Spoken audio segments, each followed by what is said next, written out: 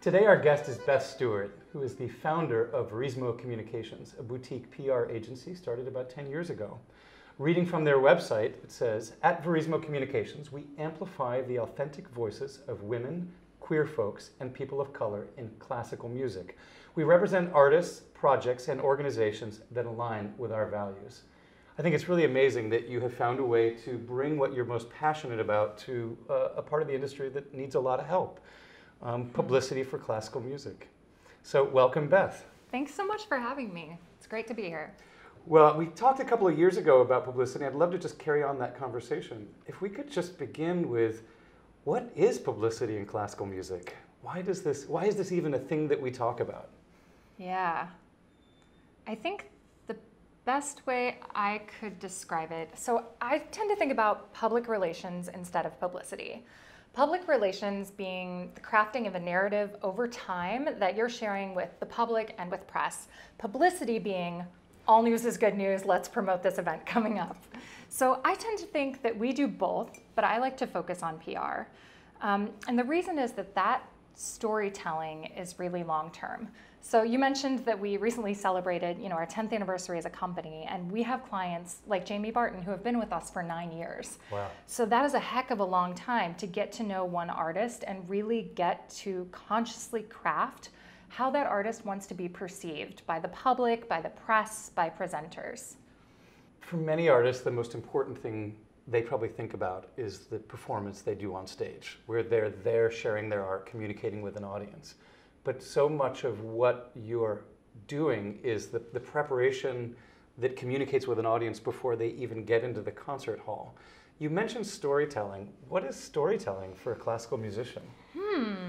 Well, of course, there's the storytelling that happens on stage, as well as what we're communicating when we put a program together, for example, for a recital or a concert. I think that what we do, I often say that managers negotiate the contracts. They have to talk about money, which I would hate. And we sort of touch everything else. So when it comes to, you really put it beautifully when you said how an artist is perceived before they even get on stage. That's a great way to put that. The other thing that's really great about our side of the business is that increasingly there are avenues where we can control the messaging. I'm talking, of course, about social media and websites. It used to be that if you wanted to affect a public image in advance of a performance, for example, there were about 10 layers of gatekeepers that you had to get through. So ideally, you would have a publicist who was pitching you to an editor who would then assign a journalist who would talk to the house and get an interview. And so many steps down the line, you sort of hope that what gets published out there in the public realm has any relationship to what you're hoping back here. But now we can put messaging on websites, we can put messaging on social media, and the fans and the public are right on the receiving end. So there's very little intervening hijinks that can happen. I think sometimes that stresses people out to feel that it's their job not only to be incredible musicians on stage, but also to be affable and intelligent and incisive on social media. But it's actually a huge opportunity. When you get started working with a musician, how do you even begin to think about who they are and what part of themselves do they want to share with the public? Yeah. Well, I talk to them. That's the first thing. But I would say a pretty high percentage of professional artists have been so focused on becoming the best musicians that they can be that they haven't given a ton of thought to how they want to be perceived, especially by people who haven't encountered that music making. So I have a series of guided questions that I ask. I often say that your personal brand, such a buzzword now, but your brand is how people describe you when you're not in the room. So I often ask people, how would you want to be described when you're not in the room? Or if your family or friends or colleagues had to describe you in 3 to 5 words, what would those words be? And that's a nice entry point just to get a sense for how they're starting to view themselves. But the other thing is that we don't get to just dream up a personal brand. Like, I would never describe myself as, a lithe ballerina type, because I'm not, and I would look foolish if I tried to assert that I was. So Your brand also has to be an accurate reflection of reality and of what other people are already saying.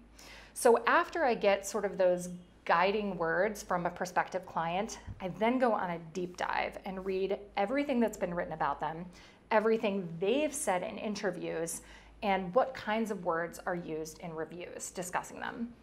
I used to even take reviews and put them into a word cloud and see which words popped to get a sense for sort of what the critical consensus was around an artist.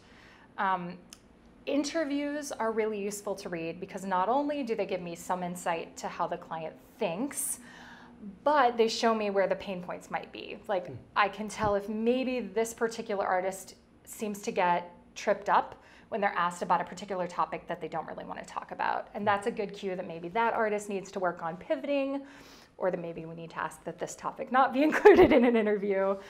So yeah, I think those are my first two steps. Talk to the artist and then do a deep dive into their existing materials. So that's a very verbal, word-based approach.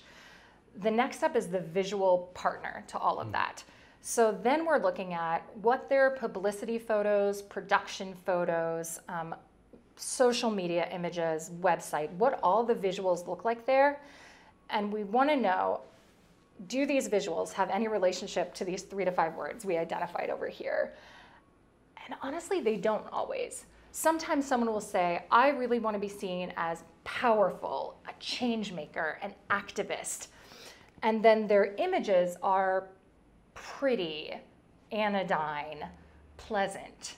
And those things, that does not communicate this action-oriented idea. So that tells me that this person might need a photo shoot where they have some images that really capture what they want to communicate about themselves. And when you think about image, it connects to everything. It's your hairstyle, it's the clothes that you look best in, or the clothes that you look best in and you choose to wear on stage. I often think about young artists coming out of music school and they don't get training to think about these things. They don't even necessarily have mentors that are helping them dig into it. How does a musician begin to equate that sort of brand with a few words with what the image is? Yeah. I think in some ways, singers have a bit of an advantage here because we are taught this in school. Because so much of getting a job happens in the 10 seconds before you open your mouth, those first impressions are really important. I would advise anybody who doesn't feel like they have a solid handle on what their visual brand is to honestly do a little bit of creeping on social media. Find artists who you like, aspirational colleagues or people you want to emulate, and see what's working for them. I think your own gut can be a solid barometer of what works well on social.